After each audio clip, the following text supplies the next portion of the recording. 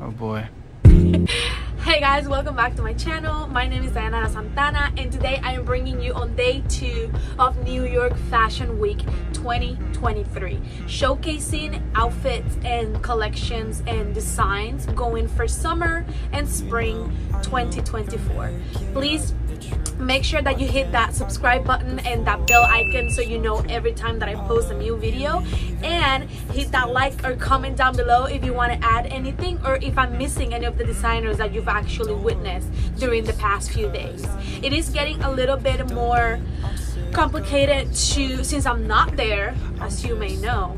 I am not there, and I'm gathering everything from all the subscriptions of magazines and Runway and Fashion Magazine and Vogue and everything as much as I can. But at the moment it's getting a little difficult of me finding the same day or the day before runways and the pictures and what actually happened. So this is gonna be the last one that I am gonna do. Please don't be alarmed, I'm still posting, but this will be the last one that I'm gonna do consecutively, so from one day to the other day. So this is going to be for September 9th 2023, and we've got a long list, so we might as well just get to it. I'm gonna be showing you a little bit more, less of my opinion and more of what actually we've seen, so you know what I'm talking about. I already know my top 3, and you may know by the way that I will actually speak about them. The only one on my list that actually could not find the runway was Kim Chui. Oh my gosh, I couldn't find it anywhere. I've looked and everything that I see is just the fall collection 2023, which is exquisite. That's what I wanted it to showcase it on this video, but unfortunately I couldn't find anything. I may add it on the next one coming up, and I'm gonna be uploading those in the next week. So we are starting with Jonathan Cohen.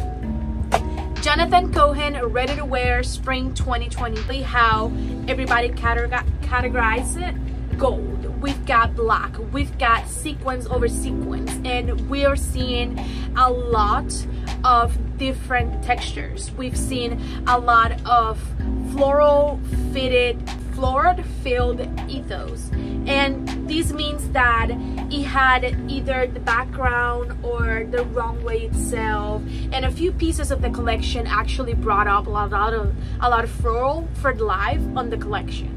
We see it from head to toe in 3D embroiderment, some of them. So that's first one is Jonathan Cohen, and I got all of the links. I'm gonna make a disclaimer.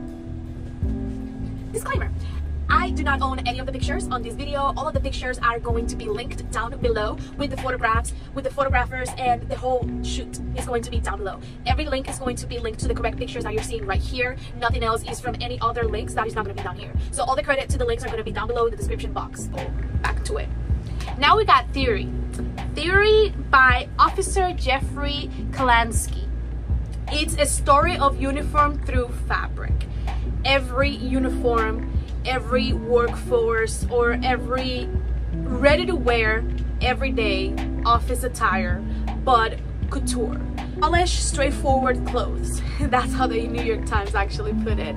So we've got everything is in a union. Everything was very straightforward, everything was very polished, everything in colors that you were actually not seeing a lot of prints. You've seen a lot of prints in the mid-show and at the end where they closed with, well, where he closed with silver tones, but in the mid of the runway they actually bring out a few patterns, a few fabrics with texture or any type of print. That's what I'm gonna say. Any type of print at the moment, but in the beginning of it everything was cream colors, whites, like dark blues, blue navies, blacks. Those were the colors in the palette of the mood, like the mood palette of the full runway. Remember that I told you that I got top 3? Well, Bevza is my top 3. Is in my top 3. Bevza by Sutiliana Bevza. Now, wwd.com, she says that she is happy to be back on stateside for spring, meaning that she's here for the long run and she's showing us what she's going to be bringing summer and spring 2024 ready to wear attire. And I'm gonna tell you something, it's so clean, it's so chic. Clean silhouette is a big factor on this one, from micro tops to an oversized blazer with just a micro top. And the whites that she's bringing are just not pearl whites, are just more icy whites, and a lot of deep other colors that she contributed on the designs. And we've heard that Peter Dew actually was a creative collector of the collection itself, and I have the link down below. So we've got oversized blazers and tailored pants, but silk tailored pants, and gowns to everyday wear gowns, but yet again you can style it up, every single one of them. And I'm very amazed about her collection. I was not very familiar with her before, but now I'm definitely am. And it looked amazing. It looks honestly fabulous. And as we know, and now we've seen in the last video that I have, I'm gonna link it down below. I'm gonna try to link it around here too. But in the last video that we've seen is that gold is the color to actually accessorize every single outfit from now on. A clean collection is very nice collection, and honestly Bevza is on my top 3. I'm gonna ask you, what are your top 3 at the end of this video? Because Proenza Shadows, I'm gonna leave the name over here. I'm so sorry if I'm not mentioning this correctly or I'm not saying this correctly, but the balance is key for the duo. They're trying to create, and they've been crafting and making sure that they do got their actual logo, and at the moment they just written down on a piece of paper, and it's being auctioned for like $10,000, and it's a lot for you and for me to think about, like, okay, it's just a logo. But no, they've been shown that the 20 plus years that they've been in the industry, they've been trying and trying, and now they finally get to their balance and voice now in their brand. So it's showing a lot of mesh tees on the runway. They're showing a lot of mesh, so mesh over extra large pants or cargo pants or leather pants or skirts, or mesh skirts and then a top, or everything mesh in between. They can cover it up with the oversized blazer, through dresses, or anything that it will be layering up. It's what they are bringing. Now, moving on, we've got Sami Miro Vintage by Sami Miro. Now, Sami Miro have actually dressed from Selena Gomez, he have dressed from Bella Hadid, Kendall Jenner, and Miss Cardi B. And she have made a lot of debuts and a lot of influencer side with other brands like Louis Vuitton, like Coach, Burberry, Dior, My Thirsa, and more. Like a lot of more, just doing ads here and there. But now she's using it to embrace zero waste. That's the title of a runway, zero waste. Now we've got denim on denim, a lot of denim on denim, but like dark denim on denim. We've seen a lot of leather, turn up leather, trying to represent the zero waste of the fashion and on her runway, and it was very unique. She actually participated on it, and it was a different style, from cargo pants to very micro tops with just reusable of the fabrics, and it looked reusable of the fabrics, like she got leftover fabrics and actually built an outfit with it, creating zero waste. It's literally titled that, and it looked just like that. We've got a lot of dark colors. Moving on, we've got Tibay. Now we've seen matching sets, oversized blazers all over the runway. Now we've seen a lot of tailored pants with a lot of oversized blazers. We've got big bags, and I mean like big, almost bigger tote bags, and leather bags as well. A lot of the leathers mixed with sheer pieces, just a few, not that very much. But we've got from tailored pants to almost capri pants but tailored, and then shorter pants with oversized blazers, or some of the blazers actually are just very well fitted blazers, but everything looked like uniform. Kind of what we've seen from now on is that a lot of just button-ups, tailored pants, and the uniform itself, and it kept it simple with the colors. That's what I'm looking and what I'm seeing right now. Now moving on, we've got Palomo Spain. Now Mr. Palomo Spain actually brought some sexual desire and romance. we've got floral, dreamy backgrounds. We've got a lot of corsets, and what it makes it more unique than this clothing, like than his collection itself, it was the more male models instead of more female models. Now it was very unisex collection, and everybody can wear everything from the collection. And I mean literally everything, from roses on the corsets, from very deep black corsets to more pinky mesh corsets, from white tights with floral patterns on them to the almost knee-high boots. And it combined the leather in the boots and a lot of the shoes accessories, and then the clothing was more mesh, silks and cottons mixed here and there, and it created this illusion. And a lot of the hairstyling combined with the clothing, it was not just like a slick bun. Like the whole outfit created the couture and the allure of the sexual desire and romance. Feathers here, there, floral arrangements everywhere, and honestly it looked like a very, very nice runway. Moving on from Palomo Spain to Alice plus Olivia. Alice plus Olivia is in my top 3. They brought in 1966 Plaza balls inspired outfits, and ooh la la, 60s inspired colors, meaning bright reds, meaning bright yellows, bright blues, greenery, flowers, 3D effects. And I am amazed with the brand, honestly. She's in my top 3 for sure. They are in my top 3 for sure. The spring and summer colors that we've always known for, that are the reds, the yellows, the oranges, the pinks, the greens, and everything that you see out in spring and everything that you see out in summer, they actually created all of the fabrics and the outfits from that view. But actually what they did is actually got inspired. So the collection was created with inspired looks from glamorous 1966 Plaza Hotel, set black and white ball from Traumann's Capote's Swans. It was inspired in 1966 Plaza Hotel, and that you can see in every single one of their outfits, from the belts to the accessories to the heels to the long extended pants to the silks, more sophisticated, and the black and white with the dots. Oh my gosh, it's not quiet at all, but still I love every single one of these outfits in this runway, and I adore every single one of them. I honestly do like a lot of the reds because of the deep bright red, and it's represented a lot of spring and a lot of summer. That's how I like it. So top 3 with Miss Alice plus Olivia.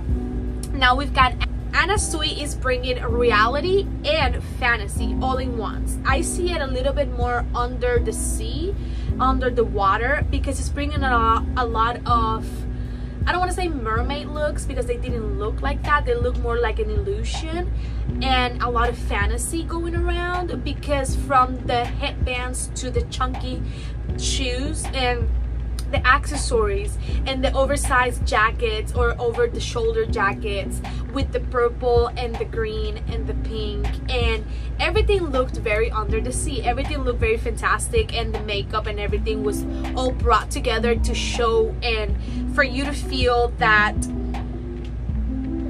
you know, that illusion and that fantasy. And it actually was titled Exporting Ocean Mysteries, so you can see it on the mesh, on the pinks, on the purples, and the background of the full runway was just almost under the sea. And it was actually really unique way to represent your clothing and represent your line, because yes, it makes sense that exploring under like ocean's mysteries will bring a lot of blues and a lot of pinks and a lot of purples and greens, you know, combined with those colors, creating that illusion of under the sea.